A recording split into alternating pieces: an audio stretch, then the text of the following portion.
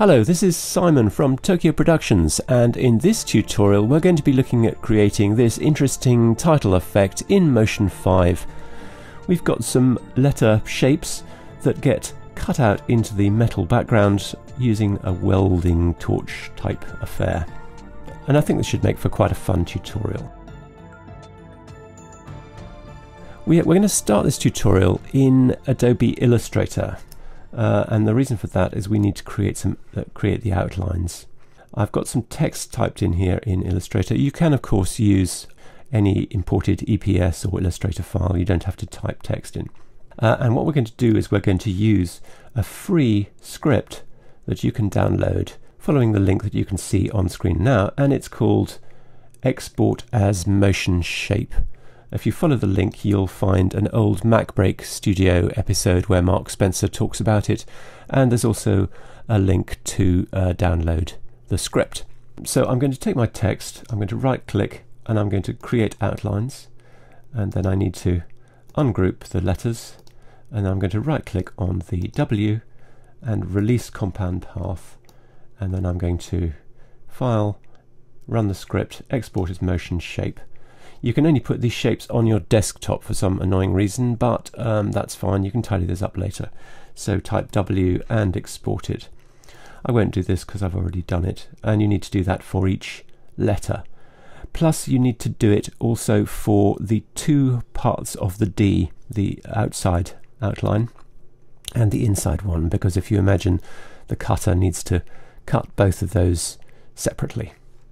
Okay, so that's the boring part done. Let's skip on over to Motion and get started. I'm going to import those into a new group, File Browser. There they are on my desktop. Import them. If you don't have Illustrator, that's not the end of the world, because what you could, for example, do is type some text in Motion and then use the Bezier tool to trace around those outlines. They don't have to be that accurate because obviously it's a rough looking effect, so you could work it that way. So now I'm going to turn on my grid and just very quickly line up these letters. So that's our text lined up. For some reason they've come in short, so I'm going to go to the end of my timeline, which I've set to 850 frames, and I'm going to, having selected the group, I'm going to press O to trim it out to the end.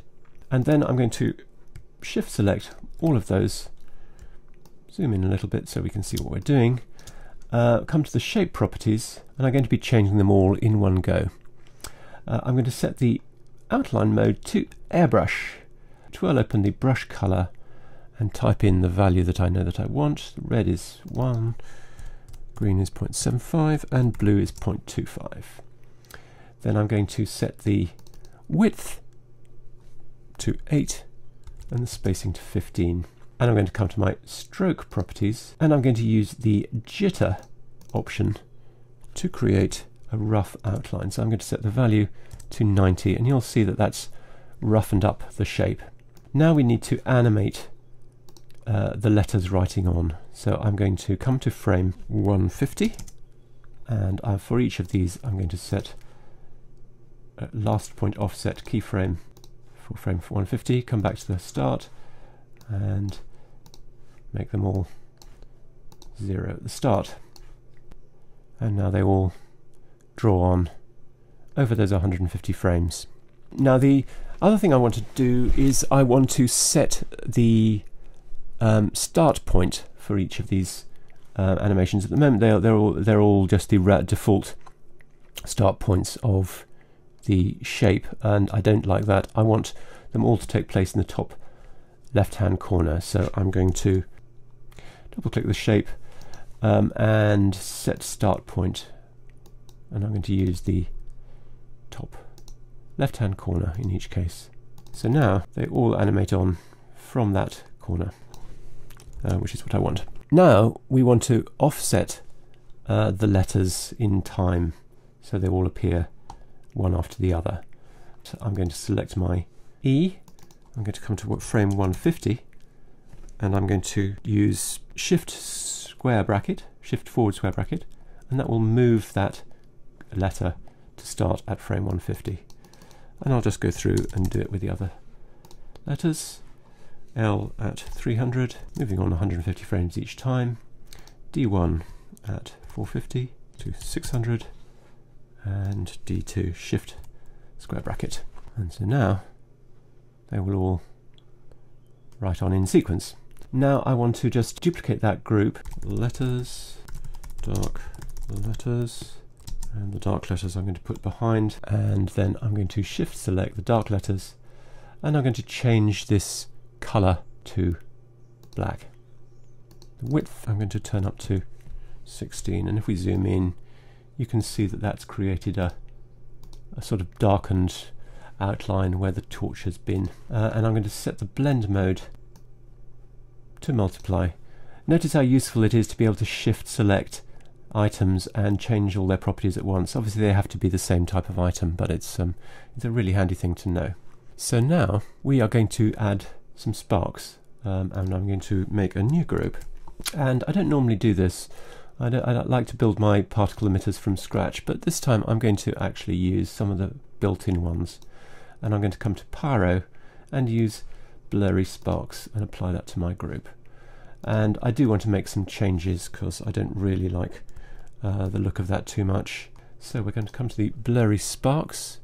I'm going to set the birth rate to 200 and the life I'm going to increase to 1.75 and the speed to 50. I just want some slightly more interesting sparks, and the gravity I don't want them falling as fast, so I'm going to set that to 400. And then I'm going to come to the particle cell and twirl open its color over life, and make some changes here as well. This color, instead of 34, I'm going to set it to 90, so they stay bright for much longer. Zoom out a little bit and come back to my emitter, come down to the bottom, and I want to change the scale to 80 and the scale randomness to 100. Now I want those particles to follow the path of the W. So how am I going to do that? Well, I'm going to come to my behaviors, basic motion, and select motion path. And in the path shape I'm going to select geometry, and then it's really simple. All I need to do is come to my letters and drag the W into that well for the geometry, and that follows along. It doesn't quite follow along as we'd like because the motion path is longer than the time of the write-on time. So we can just fix that by coming to frame 150, select the motion path and hit O to crop it, and now it does follow along. And the other thing it does that we don't want is it carries on emitting sparks long after it's arrived, and in order to fix that we're going to come to the particle cell. I'm going to, at frame 150, I'm going to keyframe the birth rate and the birth rate randomness. I'm going to step forward one frame and turn those both down to 0.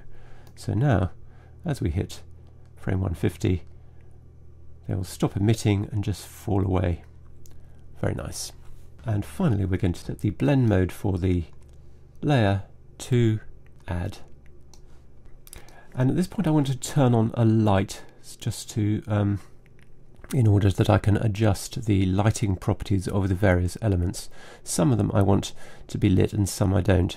So if I turn on the light, that'll enable the lighting properties. So I can come to the lighting tab, which is now available, and turn off the lighting for the sparks, because obviously they want to be as bright as possible. I'll show you with it. In its default stage they get lit, and obviously in the real world that doesn't happen. And I want to do the same thing with my letters because they need to be bright. So I'm going to take the group and I'm going to turn off the inherited lighting, and now those punch out as well.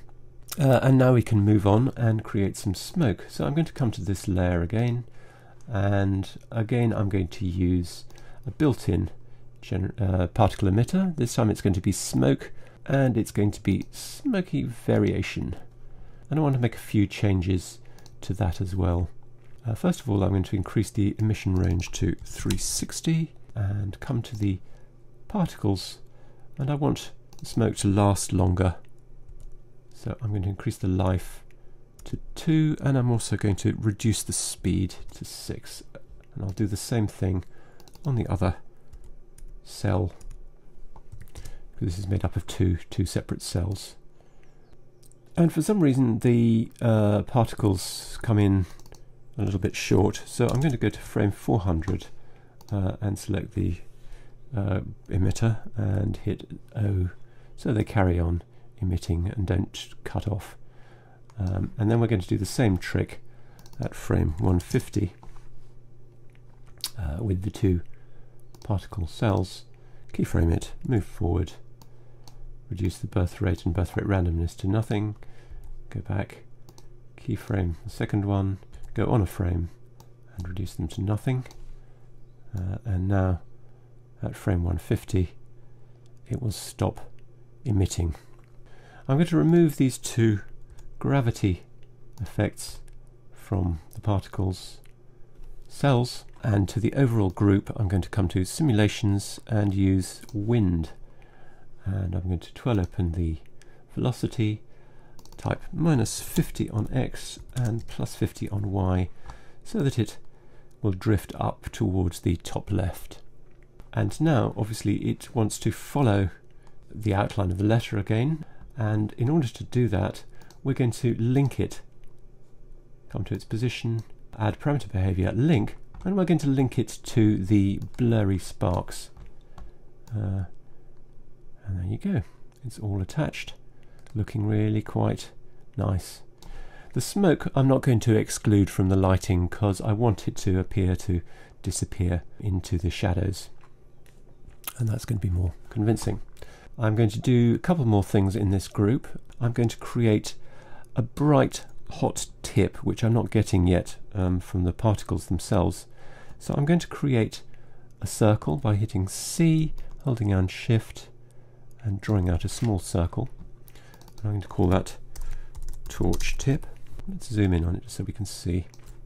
Come to its shape properties, and instead of fill I want outline, and again I'm going to use airbrush.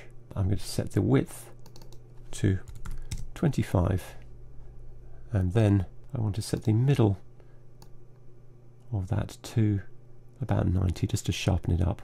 Make sure I've selected additive blend to get it really hot, and I'm going to come to the stroke, and I'm going to use color over stroke. Let's twirl that open, I'm going to throw that one away, set this color to be 0.5, 0.75 and 1. I'm going to option drag that to the left, then I'm going to option drag it again to the middle, and I'm going to set the color to yellow, so 1, 1 and 0.5. I don't want it to be too yellow, like that. And again I'm going to come to the jitter, and I'm going to set that to 60. So now we've got that nice little sort of optical effect of those circles overlapping. At the moment that's not animating, it's just stuck there like a lemon. So I'm going to come to the jitter, and I'm going to add a behavior, and it's going to be a wriggle. Set the amount to 150, the apply mode to add and subtract, increase the speed, which is the frequency, and now that'll flicker around in a satisfying way. And I want to trim it to end at 150. And again I want to attach that to the particles. So I'm going to add a link behavior and again attach it to those blurry sparks. Also want to come to its properties and again exclude it from the lighting, and you can see the difference that that makes. One more thing, I'm going to duplicate that, and I want to make a sort of little glow that happens around the outside of that cutter. I'm going to come to the style, increase the width to 100, and I just want to reduce the opacity, so I'm going to come here, click on that top tab and set the opacity down to 20. And the reason I've done it there is I want to use the layer opacity to get it to flicker. So I'm going to add a randomize behavior to that, set the randomize to 50. and I'm going to come to the properties, set the blend mode to screen, and because that's a duplicate, that's already got the shading off as well. Something not quite right with that shape. Let's come to the style. I'm going to reduce the width a bit. There we go. That looks better. Right, so that was all quite laborious, and you're thinking, is this tutorial ever going to end? But actually, we've done the hard part. We've set up the basis of everything. We're going to take a break there, and in part 2 we'll come back and finish off the whole animation.